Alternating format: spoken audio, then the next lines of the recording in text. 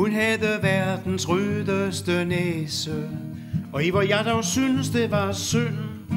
I hendes blik kunne jeg læse, hendes vinterfrakke var tynd. Jeg listede frem og løftede på huen. God aften, frøken, hvordan står det til? Det står vist lige på kanten af snuen. Må jeg byde på en pastil, og forresten frysende due? Giver jeg middag, hvis de da vil? Det var dengang man sagde de til hinanden. Hun havde verdens rødeste næse, alligevel var den dog morsom og sød.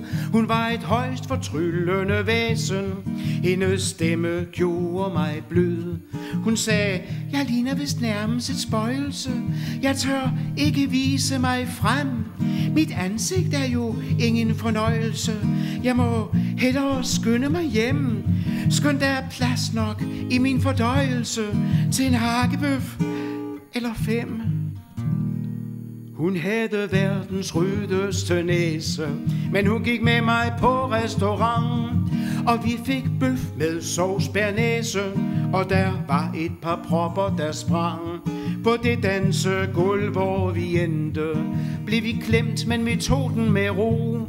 Vi blev meget nære bekendte, tænk. Hun stammede fra Bjerringbro, og da hun og jeg dansede tango, frøs hun ikke mere, vil jeg tro.